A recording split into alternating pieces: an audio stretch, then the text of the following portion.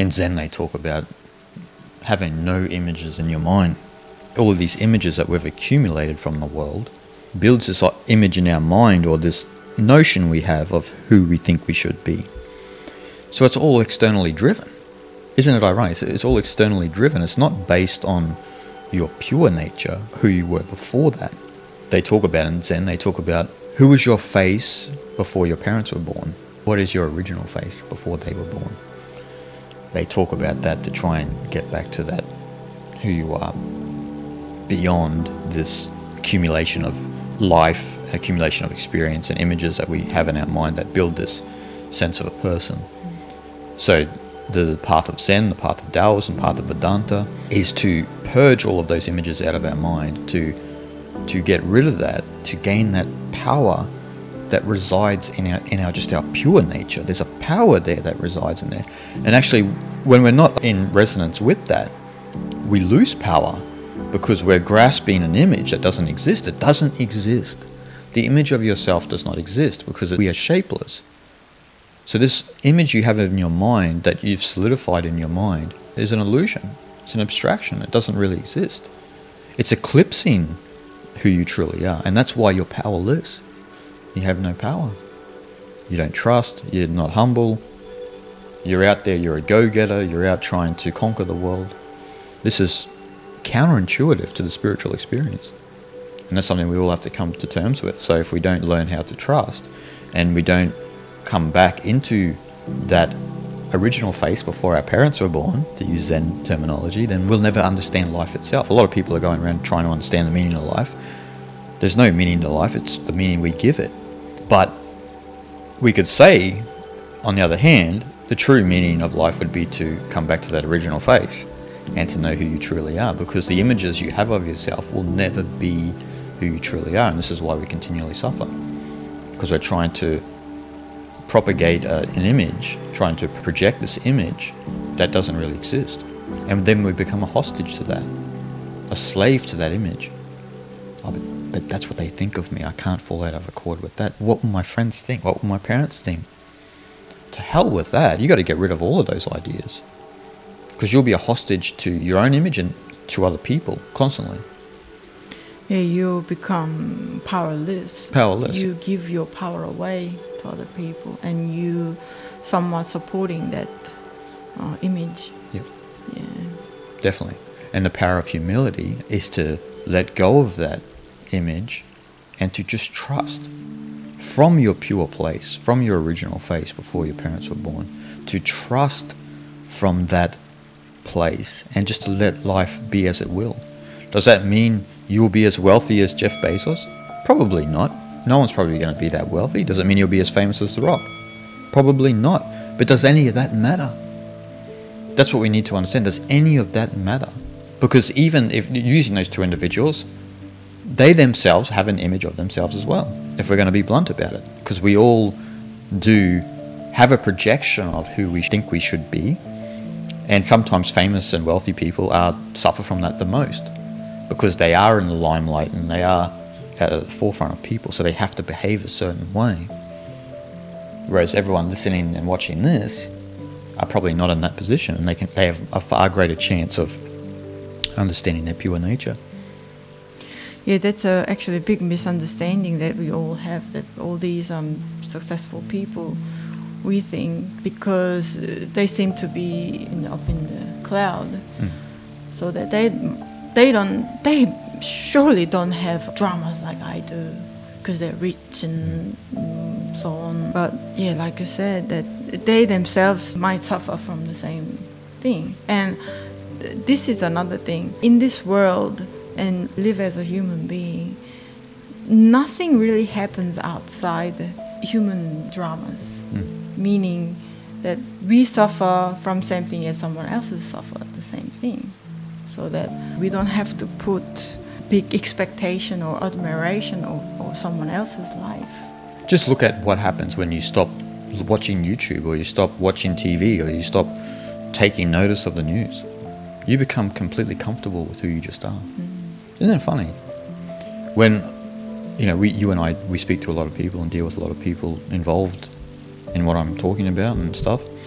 And they're often conflicted with this image and so forth and so on. But they always are watching TV and keeping up with the news, and what you and I know from being on lengthy sadhanas and so forth and so on is that when you're away from all that, you don't even think about that. You don't even think about it, because you start to become perfectly comfortable with your true nature. Naturally you become humble, naturally you trust, because you don't have external stimuli confusing your reality. You don't have gossip magazines telling you how you should be. You don't have fitness magazines saying you should have these muscles or you should look a certain way. You don't have any of that. It's taken all away. And then you become perfectly comfortable with who you are. And that's the greatest threat to anyone, when someone's completely comfortable with who they are, no matter how they look or, you know, what their view of life is. Because we're all out there trying to be other people, which is ridiculous. Yeah, it's a tremendous amount of power you get to have it back for yourself. And it doesn't take that long. Yeah. How many times you and I have been on sadhana, places like Tiruvannamalai, Bodh Gaya, up in Nepal. After a week, you're perfectly fine. I mean, all of the things you experienced in wherever we were, or the trials and tribulations we may have had, you don't even think about it after a week. It's finished.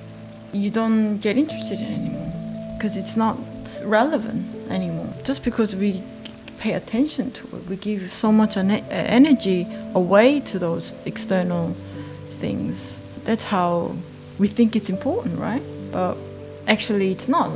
Well, we could take anyone listening, right? Anyone in the world, actually, we could take right now. We'll go to Tiruvannamalai. We're spending 6 months. After 1 week, they start to come back to reality, because they're not looking at Instagram, they're not looking at Facebook, they're not watching YouTube, they're not keeping up with the news. So they're not comparing their life to someone else's life and to a perspective of how their life should be. You take it all away. Why do you and I have such great experiences with Indians in rural India? Because they themselves don't have that either. Why are they so heartfelt, compassionate, those people, and so open to just give you a meal and they don't even know you? Because they come from that place. They have a deeper understanding of reality than all of us who are wound up in this new way of life with this digital world and so forth and so on. You take it all away, you come back to reality, and then you reside in that true humble place. And that's where the power resides. How many times we've been in Tiru and our neighbours will go, "Oh, you guys are glowing." But it's just because we've been there for a long time and we don't have internet, we don't have what have you, we don't have television, we still don't have television, but we don't have any of these things that confuse or distract us from who we truly are. And so you're constantly just always residing in that place. And you're just experiencing life purely without having a projection of how life should be or how you should appear to other people. I mean, Instagram is one of the big ones these days, right? Instagram, people are looking at images. Literally, it's a place of images where people are looking and comparing their life. Oh, look at, her dress, or look at that guy's muscles, and they're comparing themselves to that. And then they look at the amount of likes. They look at vanity metrics. This is vanity metrics, right? You're looking at likes, subscribers, and so forth and so on. And you're comparing yourself to that. It's a massive mistake. Massive mistake. Because you yourself are perfect, who you truly are. But you're trying to create this image for yourself, which doesn't exist. And it never will exist. When you're going to die, that image is gone. Your body is gone too. I mean, it's going to be food for worms.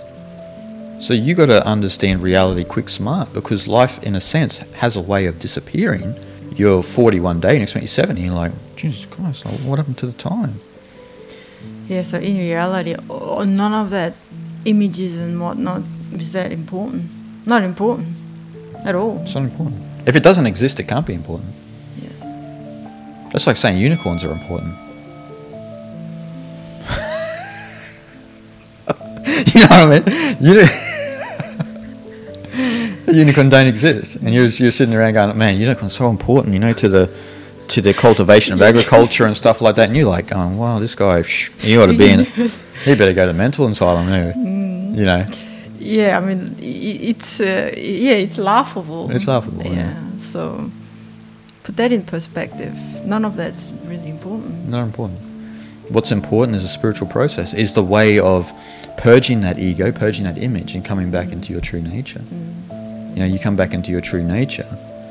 That's the great boon of existence.